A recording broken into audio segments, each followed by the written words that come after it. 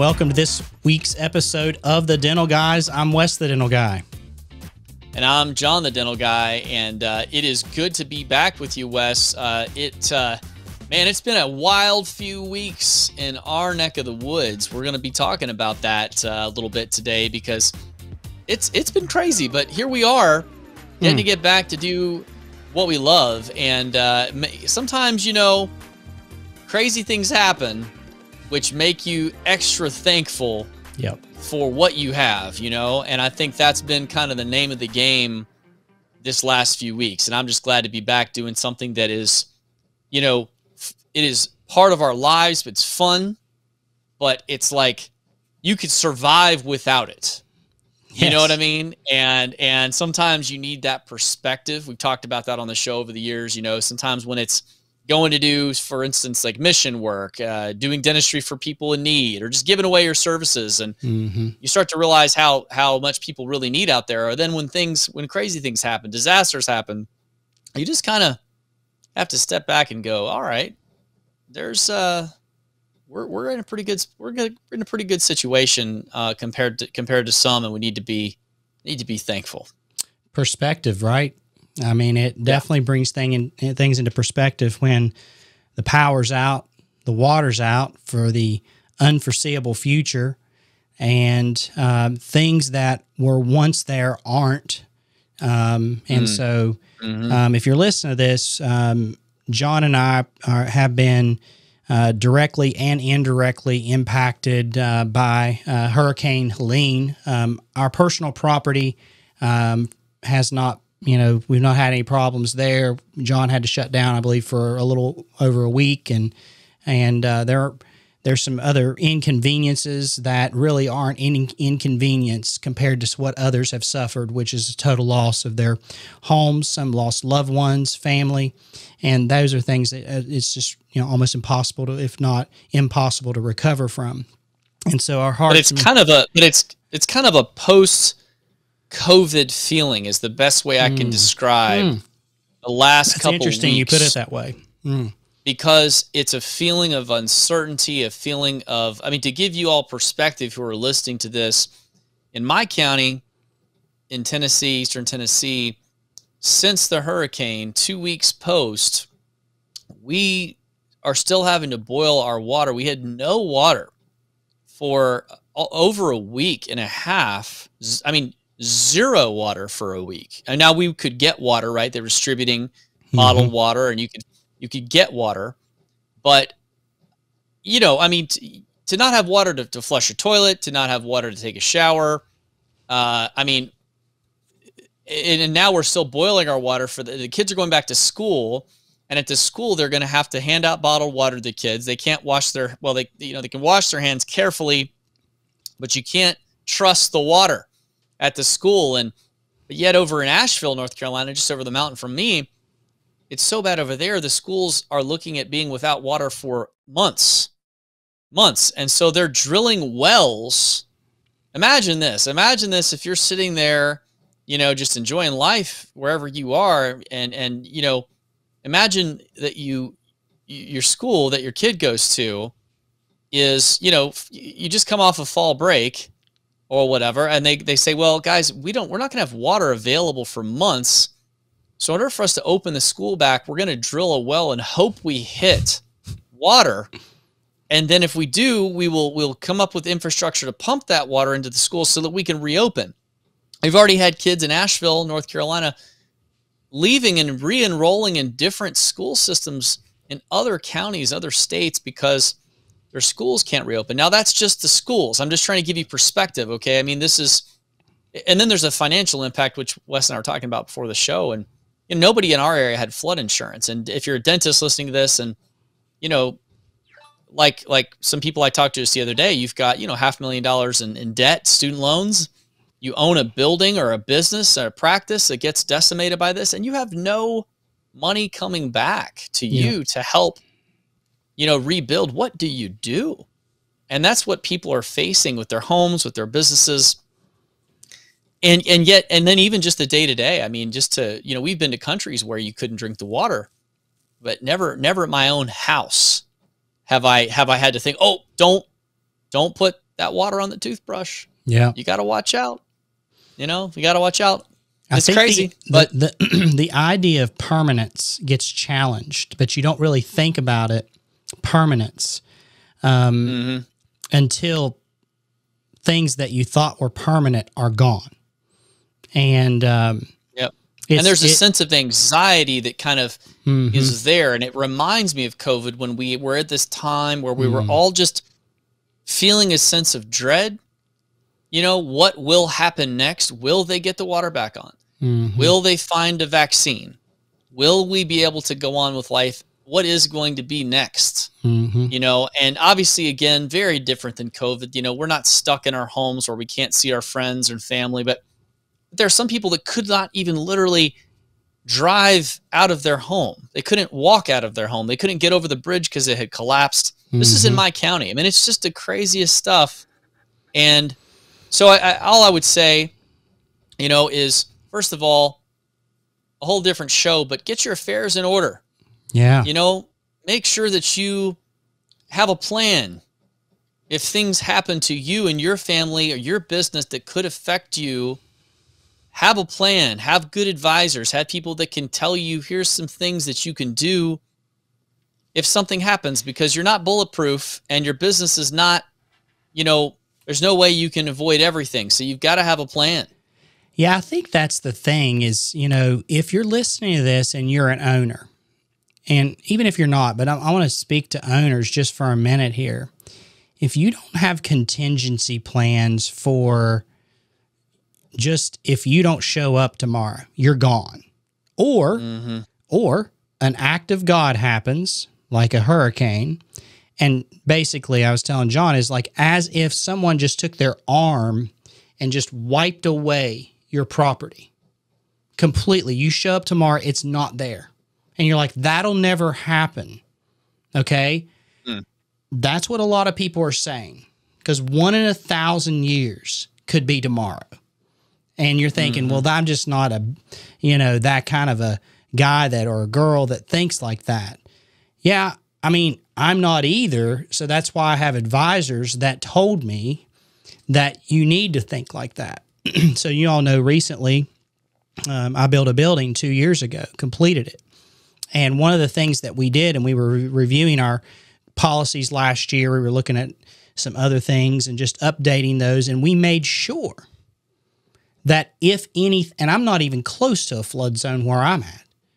So we made sure no matter what, we have contingency plans in place that allow us to carry on if the worst could happen. And even right down to, even if I just don't show up, like there's a document that a few people have in my family and my manager has and my wife has and some of my closest advisors have, that if something happens to me, all you have to do is open this document and you just follow steps. Step 1, do this. Step 2, do this. And you're thinking like, really? You're that well planned? No, I'm that well advised because innately I'm more of a spontaneous guy.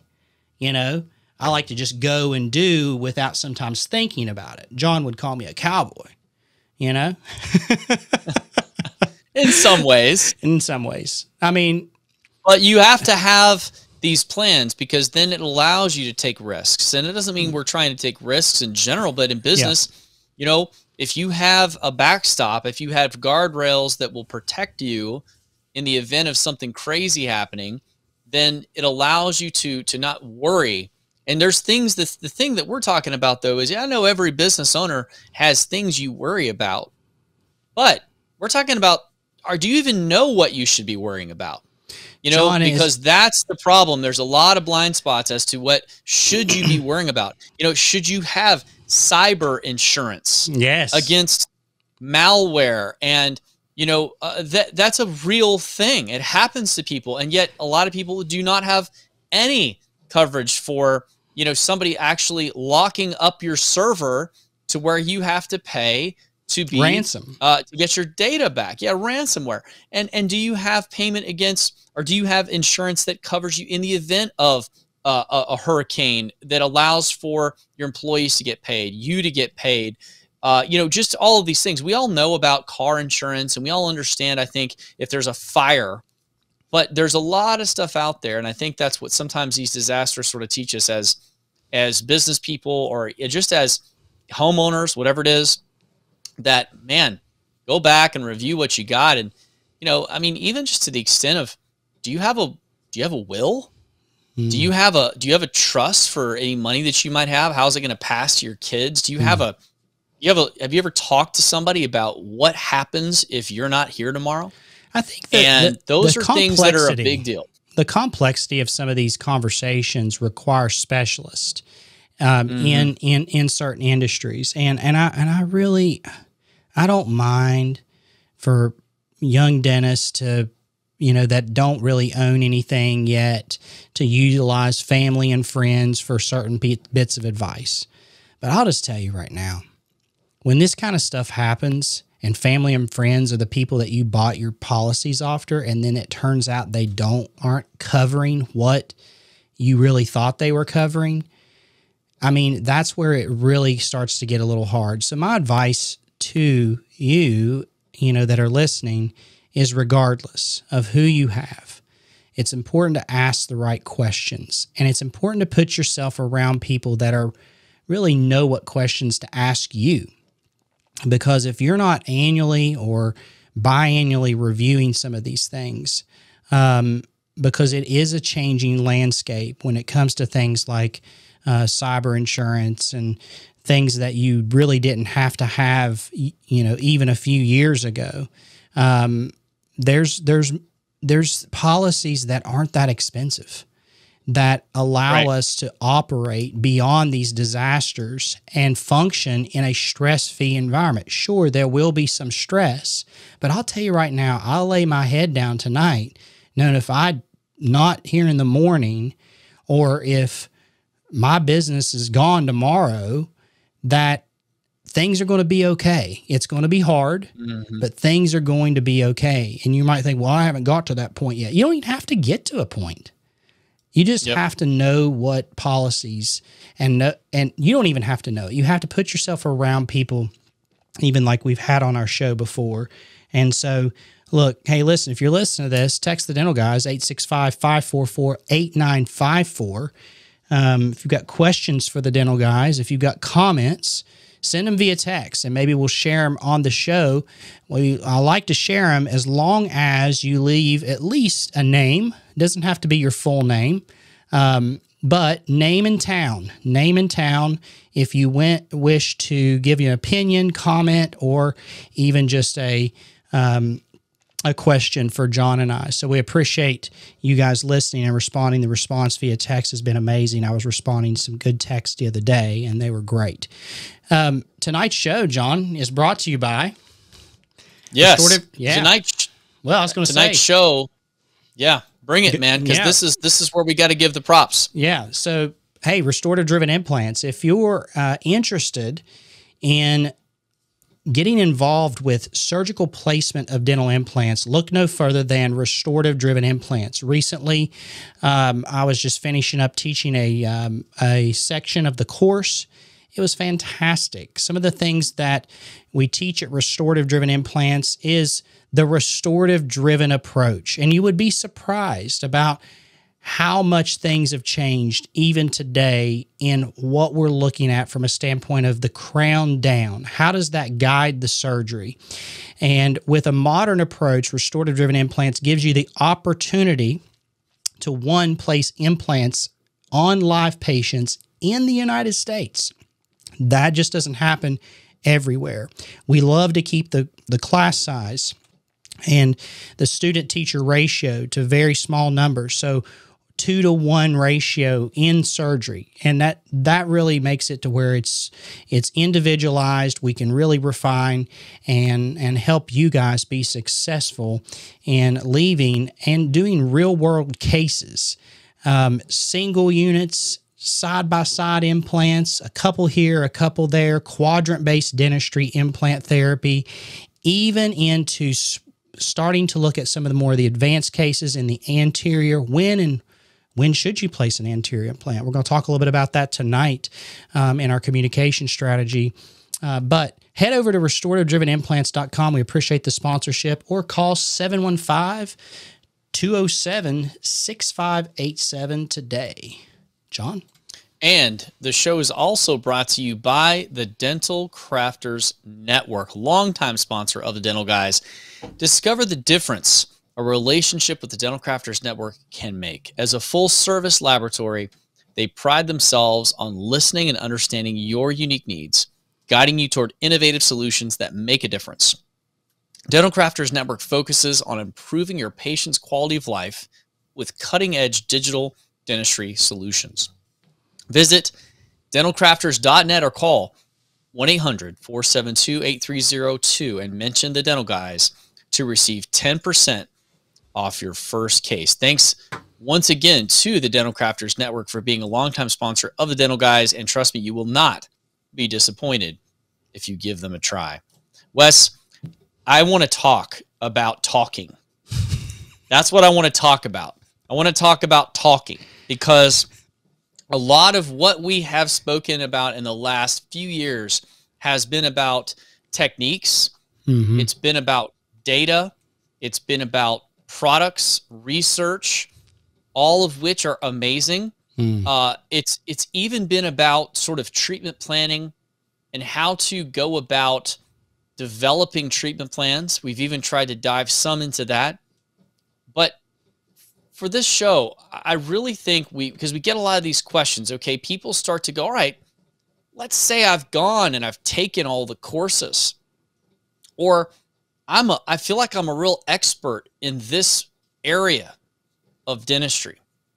But I keep hearing people ask the question of how do you actually communicate some of these things to the patient to get buy-in from the patient into things that you're trying to do.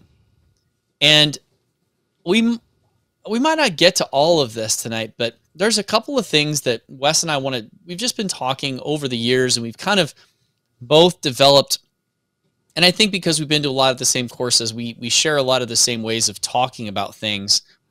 But I think where I want to start, Wes, is so many people, when they talk to us, sometimes when we show some cases to people as we're teaching, or we are, saying, hey, here's what I'm interested in, here's what's messing with me. And we show this case that we did. And, it's maybe this really neat case that goes through a lot of interdisciplinary treatment planning, interdisciplinary treatment, a lot of communication, sometimes a big financial investment, sometimes not, sometimes just something that involved a lot of thought process. Mm-hmm. And at the end of these cases, sometimes you'll hear people say, I just don't have those patients in my practice. And when I hear that from people, I think I kind of smile every time, because I think you don't know me well enough to know where I practice, because I practice in small town, rural, Eastern Tennessee.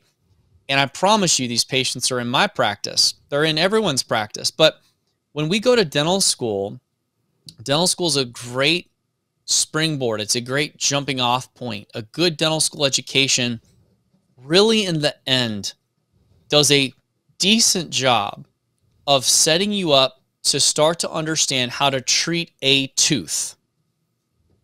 You see a tooth in front of you, you get an x-ray of that tooth, you do an exam of that tooth, you do the probings, you do the percussion, you go through all of your testing, you look at crown to root ratio, you look at bone loss, you look at all these things, and you make a call, first of all, on the diagnosis, second of all, on the treatment, and then dental school prepares you usually well enough to know if this is something you can do or not, and how to accomplish the restoration or extraction of that particular tooth.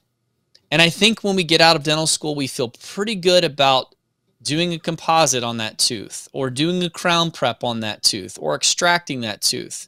And maybe some dental schools prepare you for some of the more advanced things, but single tooth dentistry is extremely important. Mm-hmm. And I don't want to diminish that by trying to make it sound as if Wes and I are not a huge fan of excellent single tooth dentistry. I think if you can do an excellent crown prep, an excellent quadrant of composite, an excellent root canal, if you can develop a single tooth treatment plan, or say a quadrant dentistry treatment plan, we salute you. You have done an excellent thing if you can pull that off. But so many patients come into your practice when you have come out of dental school and you sort of don't know how to manage the full mouth. And I'm not talking about treating all the teeth in the mouth. I'm not talking about full mouth reconstructions or hybrids with zirconia or any of that. I'm talking about, do you know how to communicate to a patient who has only ever had single tooth dentistry? In other words, patient comes in because they have a broken tooth. It has a MOD amalgam. The mesiobuccal cusp on number 30 has fractured. MOD amalgam, mesiobuccal cusp is fractured on 30. It's fractured above the tissue level. Pretty favorable, no endodontic involvement. PA looks pretty normal. You got good tooth structure. So, okay, does this tooth need a crown? Sounds maybe like it could. Or it needs some type of full coverage or partial coverage or something along those lines, right? But how do you change your discussion from a practice that becomes more and more full of patients who only come in when it breaks, and you do the crown, but then next month they break something else, and they come in and they kind of litter your schedule with limited emergency exams? I broke something else, doc. And you go, okay, I can fix that. And maybe you do. Maybe you do a great job. But then how do you, because I hear this all the time. People are like, well, I'm running like crazy. I've got all these people coming with emergencies. I'm just kind of like putting out fires. And that's a lot of my practice. That's kind of the area that I'm in, I'll hear people say. So the question is, why is it that Wes and I are doing more cases that are more comprehensive in nature? And how is it that we can start to get a single tooth dentistry patient to think differently, to start to change their mindset? So Wes, with that little intro, right, let's take that patient that comes into your practice on Monday at 10 a.m. in your limited eval slot that you've blocked for these types of people, because I know you and I block places for, the emergency or the toothache or what have you, because that's one way patients can come into our practice. So this patient comes in with this cusp fracture, and you may take a look in there. Well, first of all, just walk us through, what are you looking at? And then what does that discussion look like if you start to see some things? And how do you change the discussion, and how do you mold the discussion to maybe try to change the patient into a more comprehensive thinking patient? We're going to assume in this conversation that you've had training to be aware of how to diagnose some of these things that we're talking about. So you've had all the training to be able to understand that when you look at something, you say, whoa, wait a minute. This is beyond just single tooth dentistry. So I think that the very first thing that whenever, regardless of what I say, if an emergency is on in my chair, and it happens so often that my assistant has already went in and made an assessment. And there are things that the team knows the type of dentistry that I'm going to give. So But it's my job as the doctor to go in and actually create awareness for these issues. Now, we're not talking about hygiene here at this point, okay? So the very first thing that I would say that has been the biggest influence on people is being a very likable, believable person. And I think that goes overlooked. A lot of dentists that want to do more, I'll walk in the room, and the very first thing that I would say, let's say Joe's sitting in the chair, and I walk in and I say, "Hey Joe, how's it going?"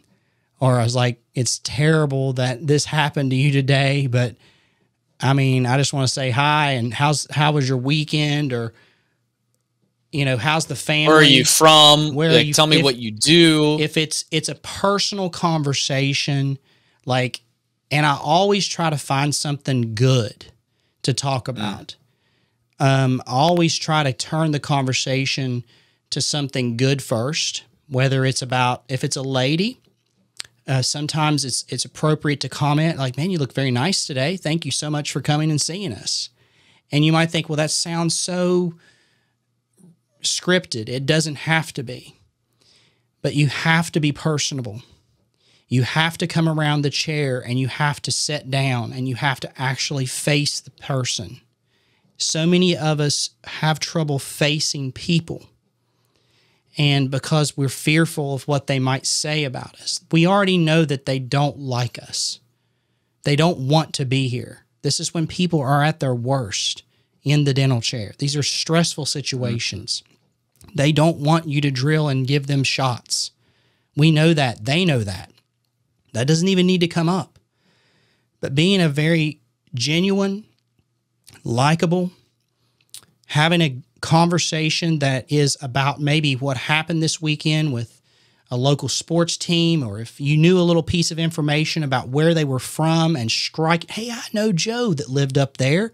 He lived beside there's a great little store up the road from that." And even if there's a little bit of an embellishment about it, it's a story that you can build upon. And so that's the first part of my breaking down that, hey, I'm a normal guy and you're a person to me type of a conversation. And there's so much psychology in this. We're not going to get into that, but I implore you, please,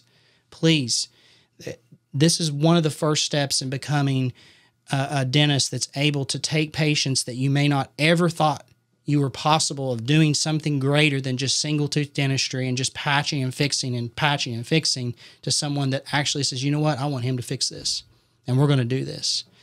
And so then, there's a trust factor, right? You're starting to build early by not just being coming clinical in the room and saying, "Let's take a look at the tooth."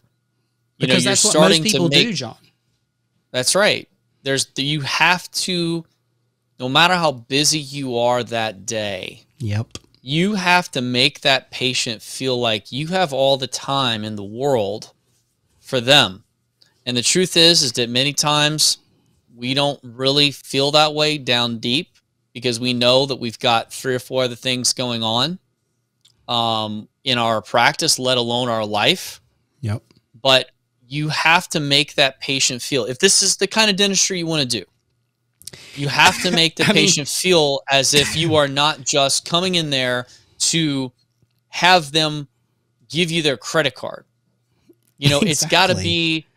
It's got to be more. It's got to be, tell me how you're feeling. Tell me what you're about. What's your family about? What are your kids about? What do you do? Where are you from? Those things that you would ask anyone that you would get to know, because if you forget that part, and the patient who may already be nervous, for instance, they don't have any difference. You are just the McDonald's of dentistry. You are a commodity. Exactly right. You are like every other person that they view dentists to be. They think all dentistry is the same. Yes. They think a Big Mac's a Big Mac's a Big Mac, a crown's a crown's a crown. And you have to start breaking through that. Oh, well, you know what? This person asked me about my family They ask me about my life. No one's ever done that before. That's the beginning. That's the tip of the iceberg of what you're about to ask them. That's the tip of the iceberg of what hopefully the relationship will be in terms of the clinical.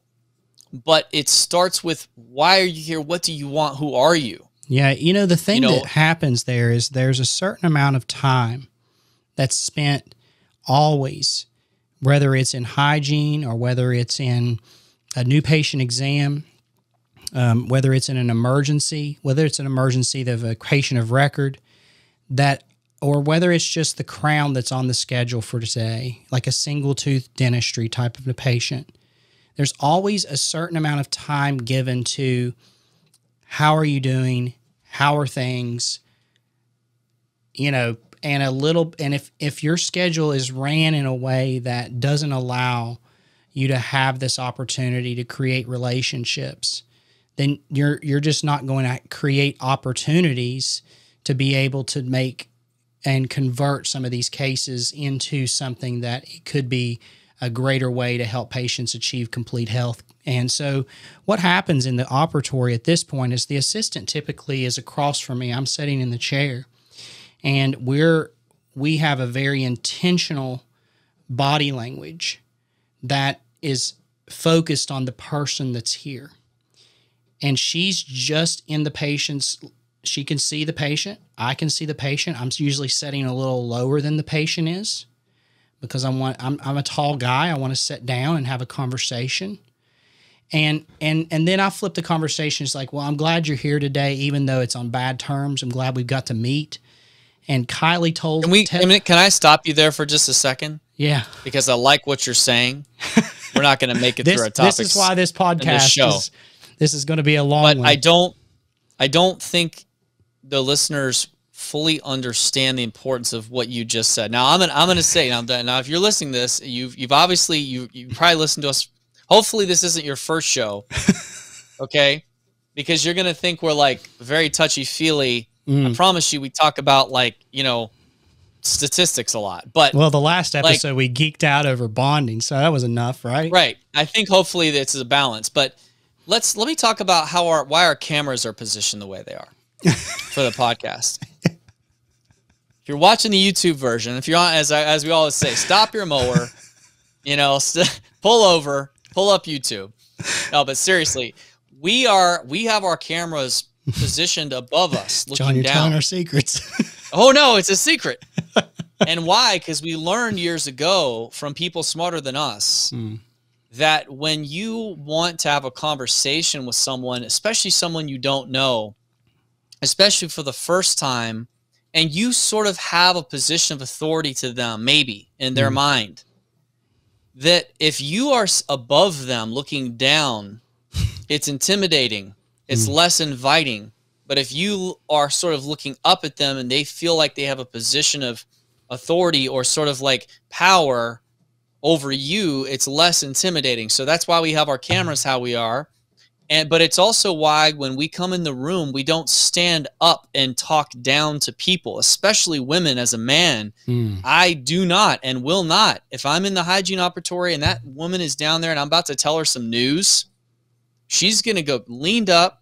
I'm going to sit down and I'm going to position myself lower than the patient, because the last thing I want to do is to talk down to someone who's in a very vulnerable position in the chair, who already is nervous. So these new patients who come in, when we meet them, just the way that we sit, just the way that our eyes meet their eyes, you will watch it. And there's a couple of people that do a great CE on this. Yeah. Chris Ramsey and his partner Ritter. Years ago, I saw them do a whole 2 hours on body language in the dental chair and talking about how you can read someone and how they're feeling about you when they walk in the room, how they sit in the chair. Do they cross their arms? They don't trust you. Social mimicking. Do they have what they call do they have the runner stance where they're wanting to run out of the chair? Their legs are on either side of the chair. They want to get out of there. Are they engaged or are they leaned back? Blah, blah, blah. But as providers, we can set a less aggressive, a more relaxed tone just by sitting below them, like Wes said, by, leaning into the conversation, by not sitting back and crossing our arms. And the patient, if you do this and you start also, there's some great books on this.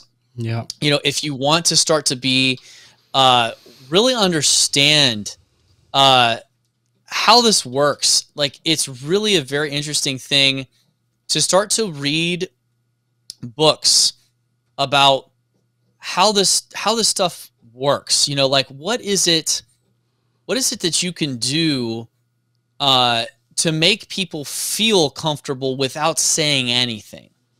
And it comes down to, how your office, how your operatory is set up, but more importantly, how you sit and how you speak to patients. And here's the book I'll give you, and this is one that has influenced me this last year, on this. It's called Never Split the Difference.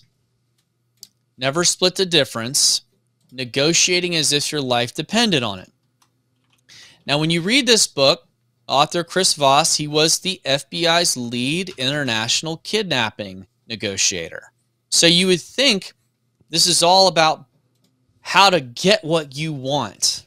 And yeah, there's some of it of like, if you have something you want, then yeah, there's some tactics that you can use to try to, but most of what it was as a hostage negotiator, Voss talks about how do we as humans trust another human when all we have is maybe the voice that we use, the words that we use. And he talks a lot about things like mimicking and repeating phrases and using the person's name and just the way that you speak to them. And this was somebody who was trying to get a very specific outcome.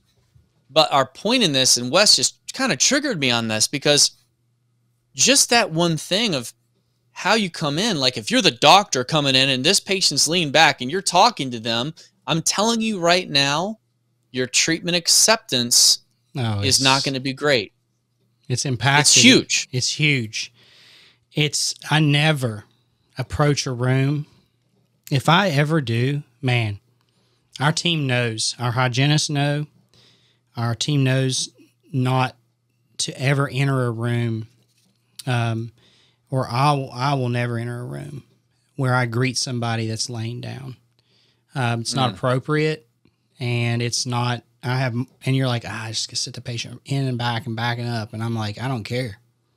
Yeah. I don't greet people laying down. Yeah. We meet each other sitting up. We meet each other setting up. And I have 2 chairs in my operatories. I have 4.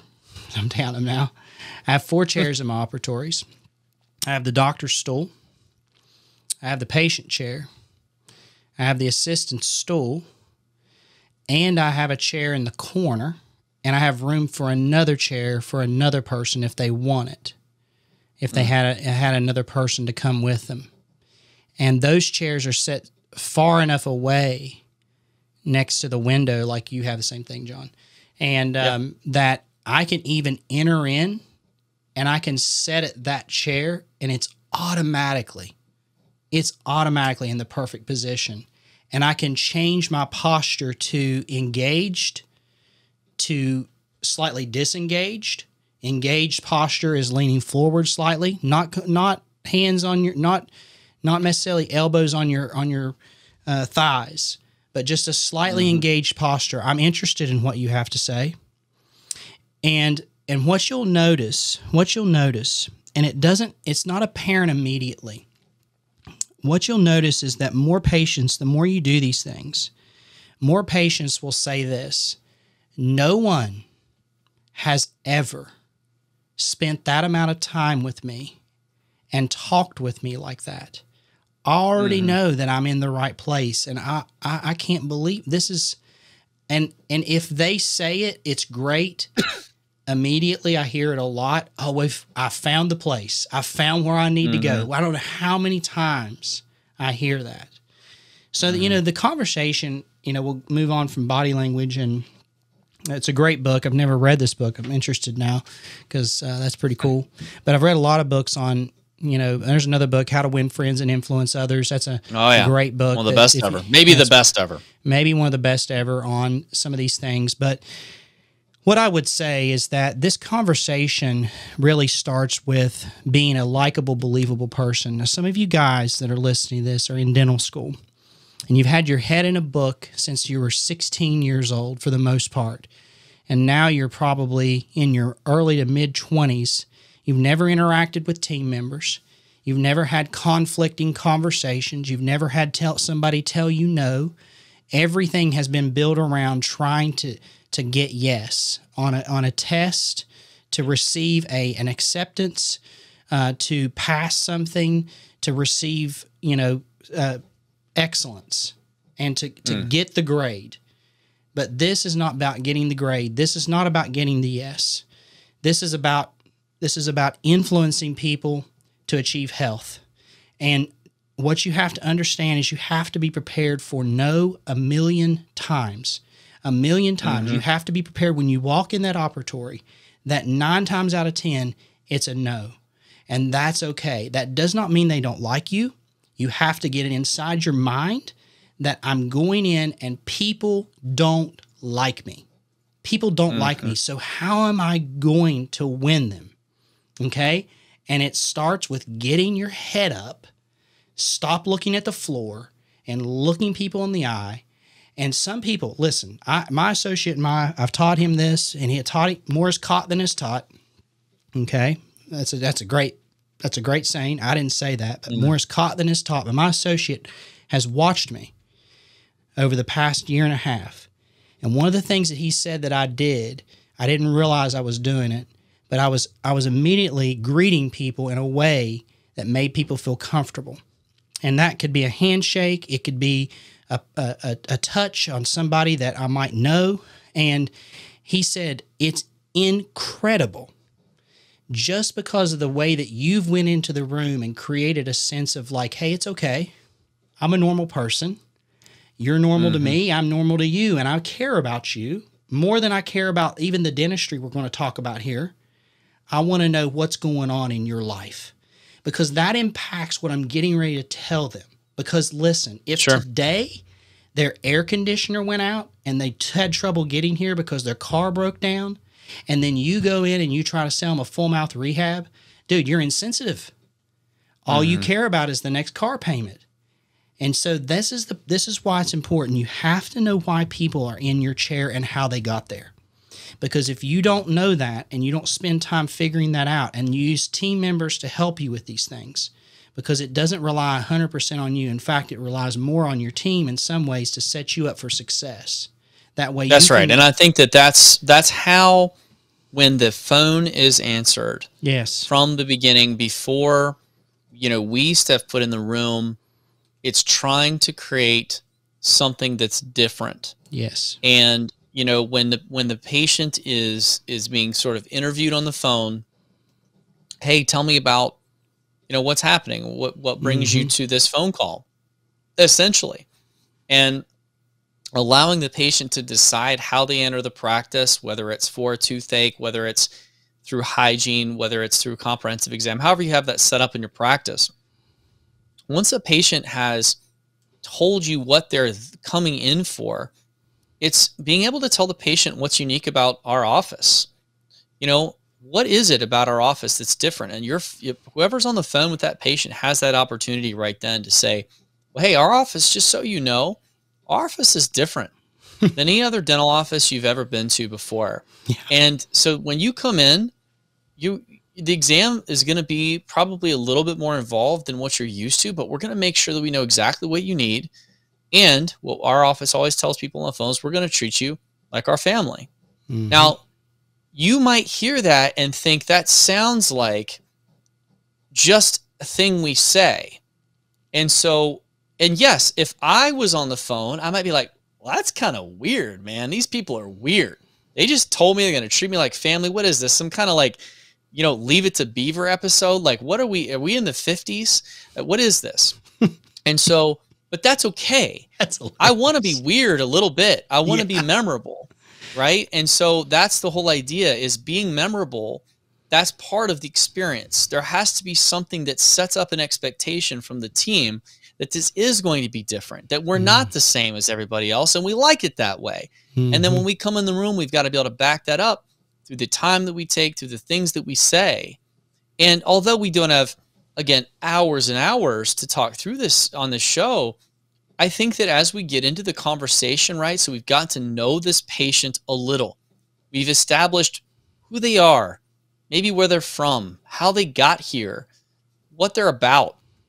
And then it's asking, obviously, about their chief complaint, because regardless of what you're going to talk about that day, in the end, that is what got the patient into your office. And so we can never forget that when a patient comes in with a problem that's specific to them, that is the first thing we need to address. And that's different than when we do a comprehensive exam.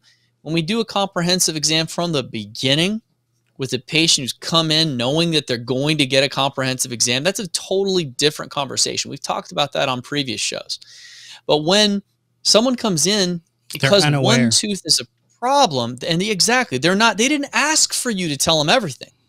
They only have given you permission, really, in their mind, to address this one issue. And they're used to that. Say they've been to offices multiple times, or maybe they've been to your office and that's been the way you've done things for years. That's the way I did things when I first started, because I didn't know any other way. I think the thing that's interesting, whenever I have the opportunity to create a transition into dentistry, the segue is, I know you're frustrated because you're here today because of the tooth that broke. If you wouldn't mind, I'd like to take a look here. Kylie's already looked, and she tells me that, it's not painful, or there is some pain associated with this, and I want to take care of what I can today. I want to help you. And if you just say that, I want to help you. Okay? And so I begin, and say that you look in this patient's mouth and you turn the mirror over, as Dr. Bowers taught me at West Virginia University. You turn the mirror over and you look at the opposing, and you look across arch, and you start to begin to see there's multiple situations here where this patient has broke multiple teeth, and you start to look and you're trained in this. So you see this edge wear in the anterior, and you see a reduced vertical dimension of occlusion. Teeth look short. You see even when you were talking with them, see, this is how far it goes in my office now. You're starting to look at like their face and how they speak, and you notice that they don't show incisal edges. Like you can't even see the upper incisal edges when they smile at you because you made them laugh. You can see gum tissue whenever they talk to you on the lowers, and the lowers look short and worn. See, I don't even really need to look in their mouth at this point, but I do anyway because it's what dentists do. And so we look in their mouth and you go like, okay, oh man.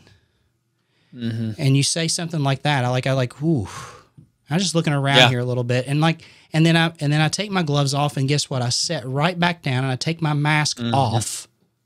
I take my glasses and put them down around my neck. And I say, you know what? I can tell that you've been through a lot. You've definitely spent some time in the dental office. And this tooth that you came in for, let's talk about that. You probably already know what it needs. Yep, needs a crown, doesn't it? I mean, they'll tell you because they've been there before, or what does it need? And here's a picture of it. And here's what it looks like. Has anyone ever talked to you a little bit more about some other concerns?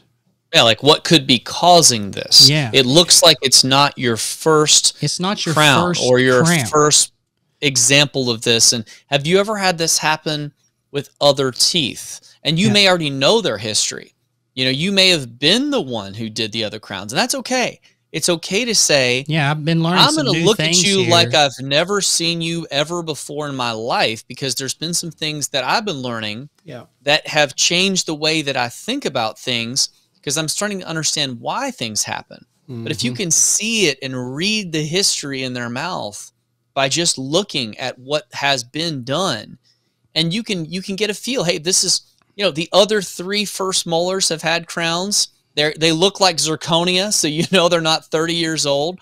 You're like, okay, I can tell maybe this has happened before in the last few years. Are these crowns relatively new you've had? It sounds like this is a pattern, and I'm seeing a pattern, and I'm seeing some things that might explain it. And then it's a matter, I think, of at least I think you do the same. Would you like to talk about that? Would you like me to tell you a little bit more about that? I'm concerned about this. Are you concerned about it? Like, I see this, maybe I'm holding up the iPad here. We need permission from the patient to dive deeper. Because if I say to this person, look, I kind of see a pattern here. I think this is probably something that's caused by some patterns that I see. And we're showing them the picture. We're building a case that there's a pattern. We're building a case that there's a reason. It's not just, oh, you broke another tooth. That happens because of wear and tear or age or whatever.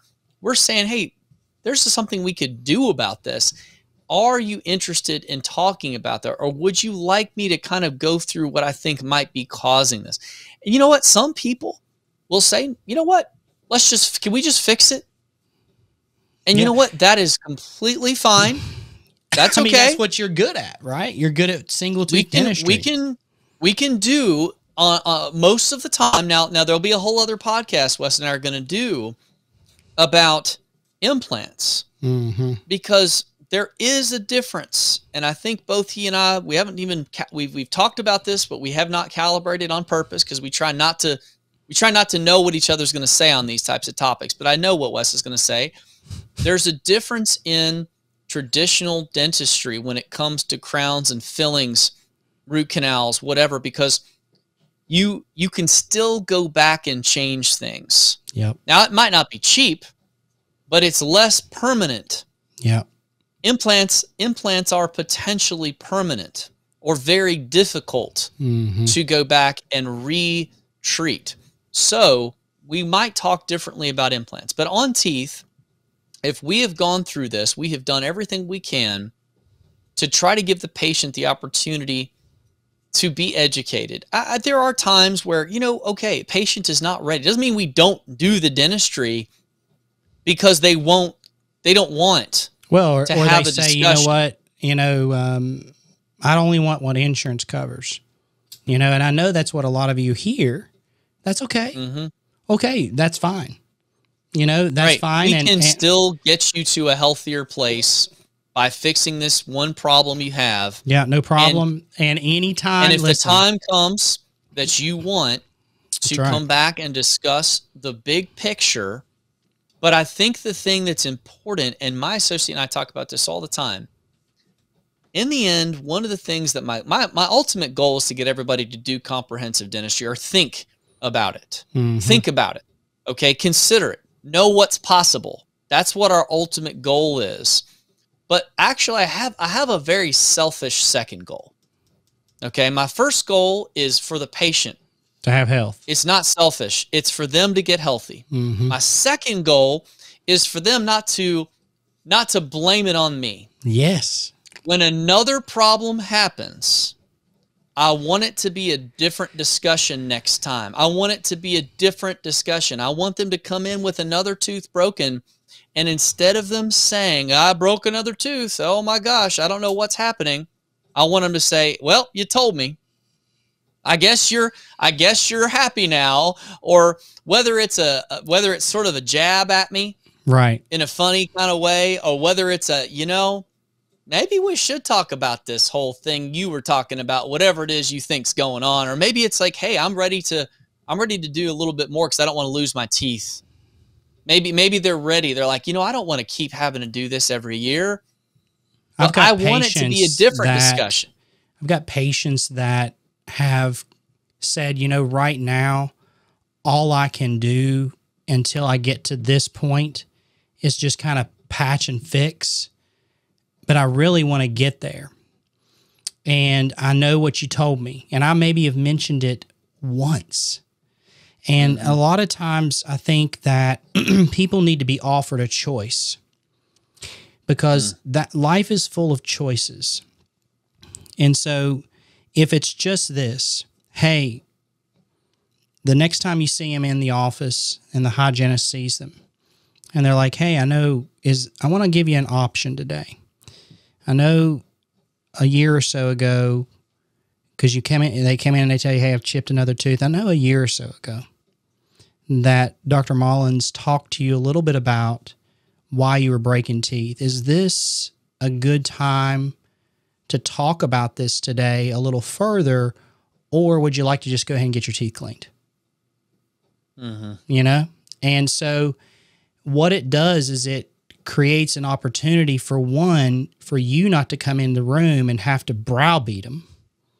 Two, the hygienist becomes an advocate for the type of dentistry that you're doing to help people. And number three, it gives people an opportunity to choose. And the choice is okay. And listen, you've got to understand something, is that the most unlocking thing is what Jon just said. The moment that I realized that anterior composites and anterior veneers were so successful in the right situations, meaning like occlusion is right and teeth are in the right place, it unlocked treatment plans for people that I never thought were possible. And the idea that the young woman that was 16 that chipped her front tooth because, she was playing volleyball and just bumped the ground, and she never had the opportunity to have orthodontic care, but her dentist had to repair it because she's getting ready to go to the prom, at 16. And here you are at 25, and she's chipped it again and again and again. The greatest thing you can ever do for a patient is to create awareness for their problems and why things they are, and take the pressure off your failures. That's right. And if somebody says, I think we should just try that filling again. After you have said, listen, there is a better way, there is a reason, there is something we could do that would last longer, I'd love to go through that with you. But in the end, as long as it's do no harm, that's right, which is our primary thing, it's not like we can't do it, but the conversation gets different, I'm telling you. Now, sometimes it gets awkward. It does. Sometimes when you have seen this problem time and time and time again, you have an obligation, in my opinion, Wes's opinion, I know he agrees on this, that you have to say the same thing every time. If you want to do this kind of dentistry, or even more importantly, again, selfishly, if you want to have more patients in your practice who do have a value for this, and less patients in your practice who don't care.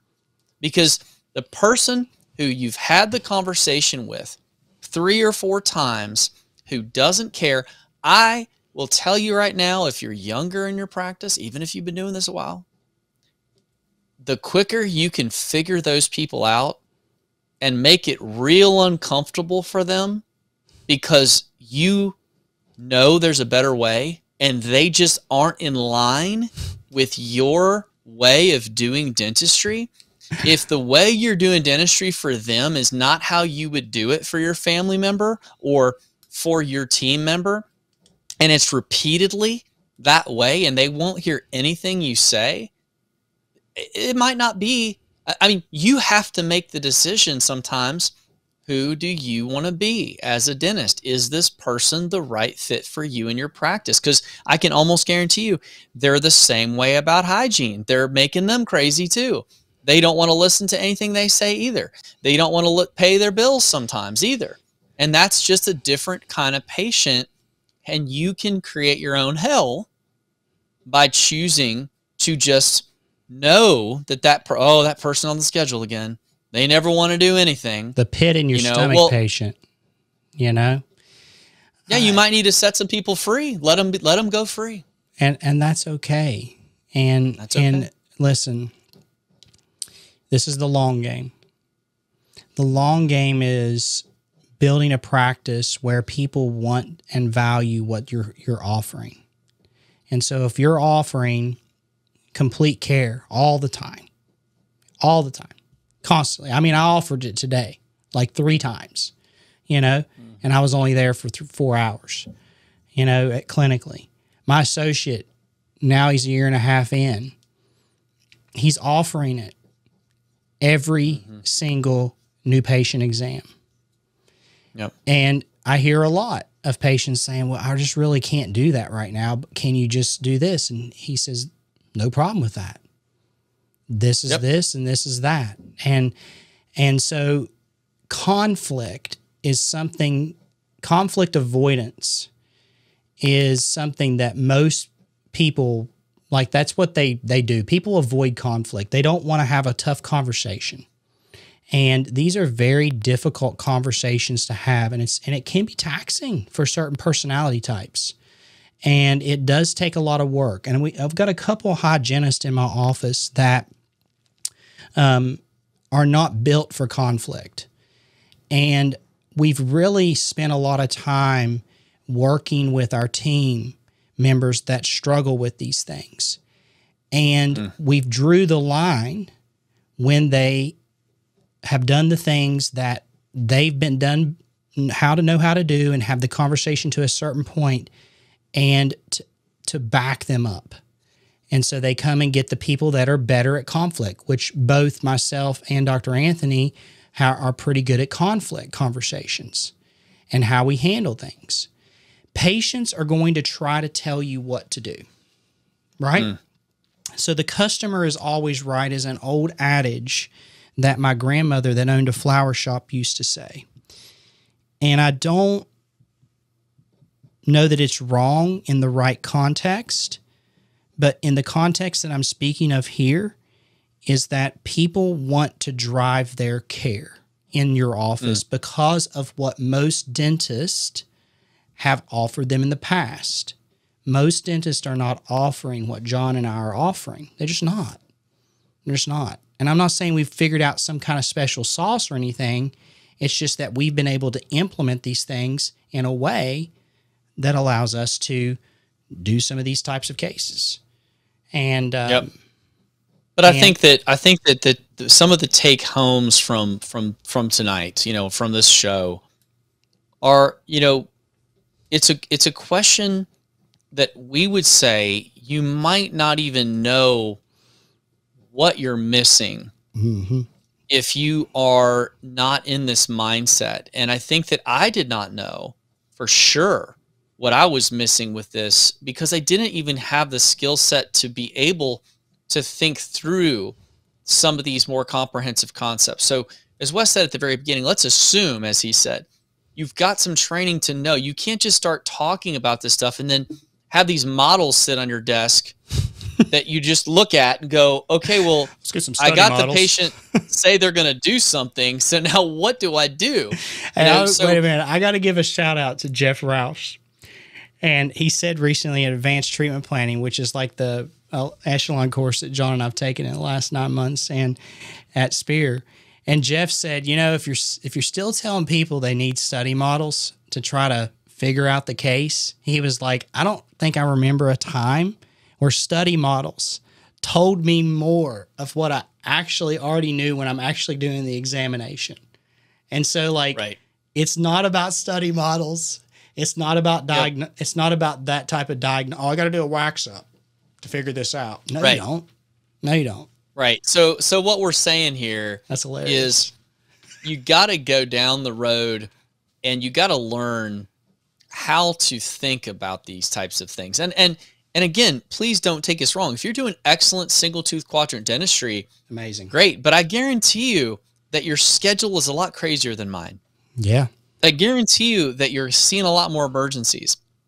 And I guarantee you that the conversations you're having with these repeat offenders, if you will, who keep breaking stuff, that mesial incisal composite of 9 just won't stay. And you've put it in there 7 times. You've used every bonding material you got. It just keeps chipping off. Or, people that just every single time you do any root canal, they fracture the root, whatever it might be. These are situations where you can create your own hell. You can create your own hell. And so what Wes and I are trying to say is, this is how we went about it. We didn't just go about it and just start talking to people about stuff we didn't know what to pull off or how to pull off. We knew that we could, and I'm not even talking about doing full mouth dentistry at all. No. I'm just talking about the difference in what happens when you sit down, you connect with the patient, Yeah. you start to establish that you're different, and you're different because you're going to help them think about what's going on. It may actually end up that you do less dentistry in the end. It might end up being that you do much less dentistry in the end, and much less expensive dentistry for a lot of these people through more conservative approaches. If you just get them thinking about more of just a reactive mindset, just more of just, like Wes said, driving their own care, because they really don't know any other way to do it. And trust me, if you can start changing that, you're going to start to see that when patients come in, it's a different conversation. It's less about why is this happening? It's more about what are we going to do about this? Are we going to take the approach of just react to it? Or are we going to take the approach of there is a better way? And trust me, when those patients choose not to do it the better way, even though you've presented that there is a better way, all of a sudden when they call you at Friday at 4 p.m., I'm not saying you won't see them. I'm not saying you don't care, but it's a very different conversation. When you just saw them a month ago in hygiene, you went, you know what, Joe? There's some things happening here that keep causing these teeth to break. I'd love to sit down and talk with you about it, because I think we could prevent this number 14 from breaking if we could do this, then this. And Joe goes, no, it's fine. If it breaks, I'll just call you. And then they call you Friday at 4 p.m. You know, I don't feel bad about that. I sleep real good. I sleep great. Not that I'm not going to help him out, but I'm not feeling like, oh no, what am I going to do here? How am I going to, he's going to come in upset, or he's going to come in. No, he's going to come in and he's going to say, well, I guess this is the one we talked about, isn't it? And I guess this is the thing we talked about, isn't it? And maybe this is the time when he's ready to hear it. I think that the most satisfying thing is knowing that you can present care in a way that is caring, and what you're offering is a better way of caring. I'm not saying single tooth dentistry doesn't have its place. That's not what we're saying here. But what we're saying here is that people should have the opportunity to know that there's a better way. They may not choose that way, but what'll happen in your practice as you become more astute to being able to talk about these things, that you'll begin to build a patient pool of people that want the better way. It's a long game. Jon and I have worked very hard at this. We can tell you at points in our practice where even now there are days where we fall back into the old ways of doing things because we do get tired. And there's a lot of pressures and external pressures, and you're like, wait a minute, remind me of who we are. And that's why you have to continue to recenter and remind yourself of who you are and the type of place that you're going. So, hey, this is the beginning of this type of conversation. The new patient exam, if you haven't listened to the last episode 168, you might want to go back and listen to that. And it talks a little bit more about the new patient exam and how patients enter our practice. This is talking more about how we're introducing ourselves to our patient, how we're being unique in our practice. And I think it's important that it starts with a connection. It starts with understanding who people are, why they're there, what they want, and then from there, giving the opportunity for people to choose something maybe different than what they came in for. Jon? Yep. It's been a great episode. It has. It has. If you have liked what you've heard today, if it started to get you thinking differently, if it's maybe challenging some of the things that you've considered, or maybe if you're already doing it in your practice, and this is just confirmation, please give us that feedback. Like, share, subscribe, give us a 5-star review on Apple Podcasts. That helps us a ton. Tell your friends about us, your colleagues about us. We're going to continue to bring great content like this to you because that is what we do. So for Wes, I'm Jon, and we are the Dental Guys.